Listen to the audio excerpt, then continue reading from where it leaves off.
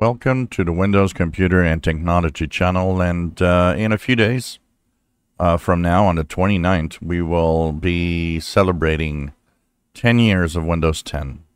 10 years of an operating system that now is at the end of the road. We're getting end of support. And an operating system that has come to be loved. I believe that people now are, there were some Windows standards over time that people just couldn't get away from. And Windows XP was one. Windows 7 became one. Windows 10 is now at that status where people just love it. It works. It does what they need. And it had a lot of new things, a milestone in the way Microsoft changed how all of it worked. But there are things that were promised at the beginning, on the first weeks and months of Windows 10, way back in 2015, that were never realized. One of them, famous control panel. How many times over the last 10 years did I have people ask me, when is the control panel eventually going to go away? And, all of it be implemented in the Settings app. And although there is advancements and a lot of things are in the Settings app now, and let's face it, I personally am there.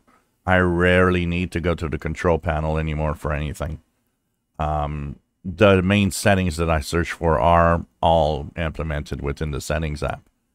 But still, one of the first things that were mentioned in the Insider program was how eventually the control panel would go away.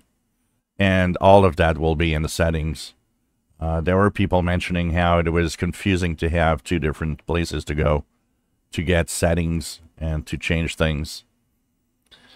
And well, we're here 10 years later, and the control panel is still there, although a lot of settings have moved to the Settings app from the control panel. Tons of things are still here. Tons of things are still within the control panel. So that's part of,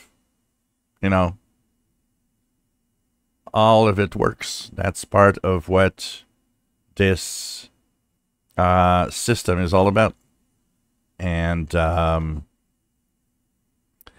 they just never went to, there was way too many things, I guess, to go through, and they just focused on what's more important. What would you want to bring to the Settings app that people use the most? And I think that they succeeded to some point. But, yep, it's still here, and it's still in Windows 11, and it doesn't show signs of going away anytime soon.